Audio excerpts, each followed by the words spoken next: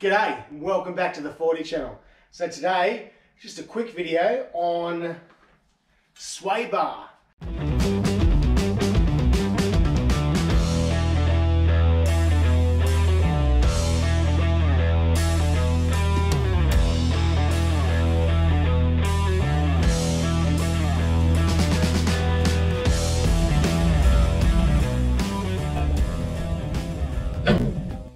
So we stripped all the sway bar out and we sandblasted it all, got it all painted. Instead of putting the rubber bushes in, we're putting in polyurethane bushes from Polytough now. You've heard me talk about Polytough.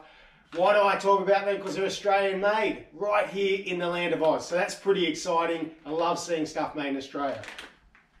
Not only that, it's a high quality product that they use a high quality urethane on. Now they use a high quality polyurethane, unlike some of the other brands out there. Even the bigger name brands don't use the same quality as these guys, which is why they break down and disintegrate so quickly. These guys have a 5-year, 100,000K warranty, so that's backing your product like you wouldn't believe, I reckon. These were the rubber ones that come out. They've all gone brittle and they're just cracking and just falling apart. So I'm going to rebuild this sway bar and we'll chuck it in under the Troopy and it'll be better than you. So the first thing we need to do is get in our bushes into these little holes here. Now straight away you're going to see that it's going to be a little bit tricky. All we're going to use is a 24mm socket and a bit of R1. So you can either use your aerosol can R1. I'm going to use the non-aerosol one, put in a spray bottle and it'll work out sensational. Righto. Right, first thing we're going to do is polyurethane bush and the sway bar link. Put it in a vise. You can use a press if you like as well. We're just going to line it all up. Give it a good soak with some R1, make it all slippery. And it'll look like it's going to deform or break. And it just pops straight in. Right, we get to that stage there, we'll wind it all the way back out. Give another spray all the way around. Get our 24mm socket.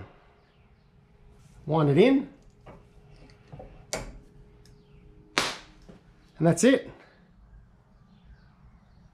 Just like that. It's not very hard at all. So it looks like it's going to be a pretty tricky task to get it in, but you saw how easy that was. Righto, so it's exactly the same process with the actual sway bar. Line it up in the vise, squeeze it in, and this one should pop in pretty good. Otherwise, we still need that socket on the other end. Let's give that a go too. Line up our urethane bush.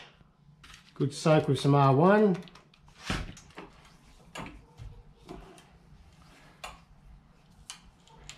In that bush goes.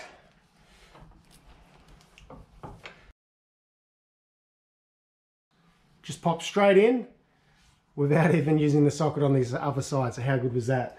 So from the bolt set, you've got a little crush tube, a castle nut. So we just get the crush tube out. I'm going to put a little bit of lithium grease. When you buy anything from Polytough, it all comes with some white lithium grease ready to go. Now I'm going to use the R42 from Chem Tools. This is a lithium based grease as well. And I've just been using this over the entire 40 series cruiser. And I have it here, so I'm going to continue to use that.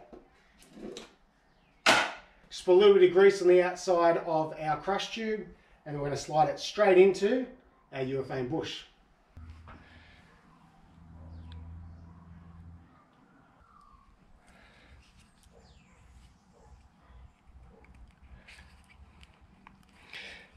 Now if you find it difficult to go in, just get a soft blow hammer or a copper hammer and we'll tap that straight in.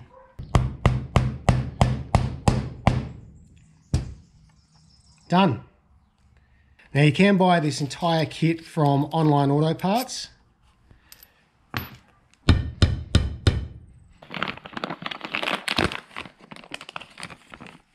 Now these bushes have a split in them, so you can slop them straight over the bar. They also have our little groove there at the top, so that when it fits in, it stops the bush sliding backwards and forwards. Alright, so a bit of grease. We're going to grease the inside of that bush there. We're going to grease the outside and the inside of our connecting points. Now you've got a little retainer lug just on one side of them. We actually need to put that on the inside and then slide that straight over. So our new bolt will slide straight through there and just spin it so that it catches on that little retainer. Put our nut on the other side. Now we're not doing these up tight at all because we don't want to crush any of that. We want to have full free movement the whole time. So we'll just do that up. So it's just firm, just so the back of that bolt pulls in.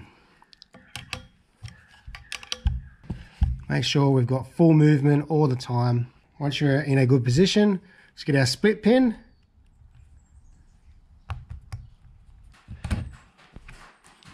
Righto, now it's time to fit the swing arm. Let's get under the vehicle and get that done.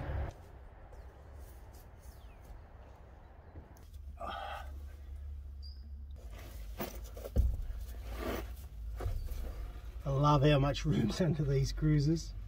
It's fantastic. Right. Pretty simple, just line up your holes, put your bolts in.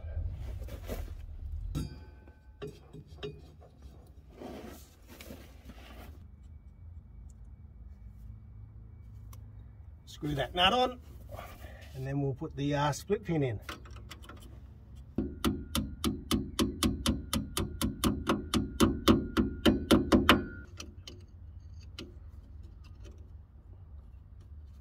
Pin punch, just bend that split pin right over so it can't come out.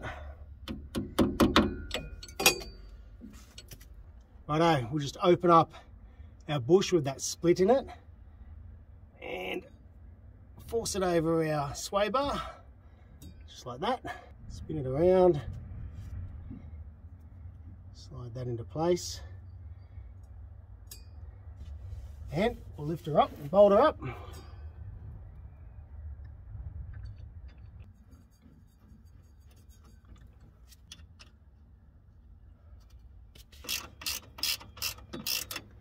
Just make sure that the little dimple in the bush is lined up with the metal support.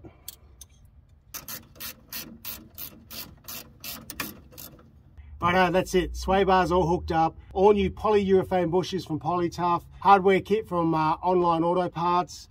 And it has come up an absolute treat. So there's no reason why this won't last, I don't know, another good 10, 15 years. So, righto guys, that's it. So thanks heaps for that. Just a very quick short video today on how to put a sway bar in and all the bushes in. Anyway guys, feel free to leave a comment down below.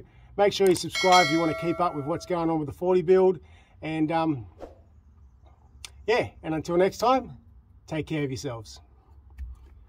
All right, now I'm going to climb out of here. Whew.